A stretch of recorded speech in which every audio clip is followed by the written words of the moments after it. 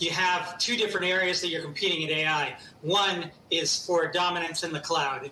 Nvidia has taken all of that. So if you're using AI right now, you're using ChatGPT, you're using Claude 3, any of these things, it's probably running on the cloud, and that's running on an Nvidia chip. So all of these big cloud service providers have put in billions and billions and billions of dollars of GPUs from Nvidia specifically in order to run this. And that's sort of the first thing. And that's going to continue because there's going to be a lot of this very complex AI models that are going to run in the cloud, run like call centers, they're going to run search on at Netflix, anything you think of, that's kind of going to be running. Now, there's going to be other AI that's going to run more simply at a local level, that's on-device AI, and that's really what you're hearing AMD and Qualcomm and some of these others are really trying to compete for that. So every PC is going to have a chip or sort of a chipset that has AI capabilities built in.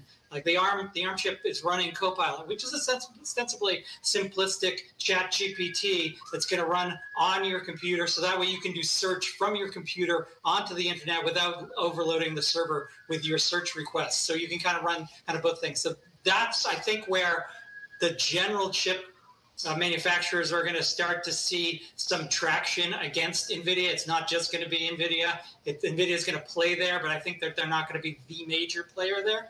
But NVIDIA is going to continue to be at the data center level, and that's going to be a huge, huge, huge market. I think the biggest piece of this market going forward. Everything else is, PCs. We don't see a huge amount of units coming up. We don't see, for instance, cell phones. We don't see a huge number of units growing. But as you turn over these units to have AI capabilities, there's going to be a little bit more a total available market per unit that's going to drive chip sales.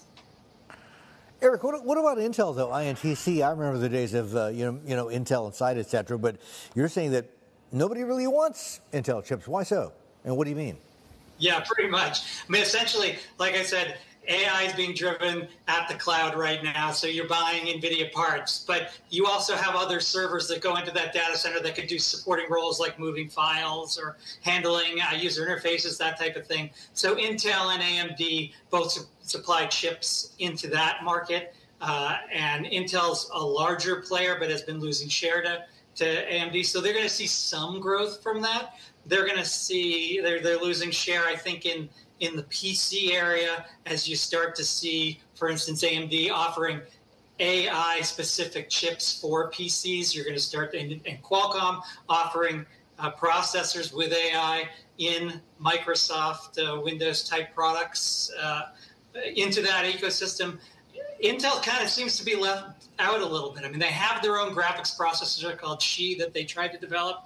We hear nothing about it. Doesn't seem like anything exciting is going on there. They're not really talking about AI. They're talking about building more infrastructure in Ohio and Arizona, and it's getting paid for by the U.S., and that's great because they're saving money in doing that. But now that they're going to have all of this new capacity, they better damn well be able to fill it, or it's just going to be an incredible weight anchor around their necks. They can't fill it.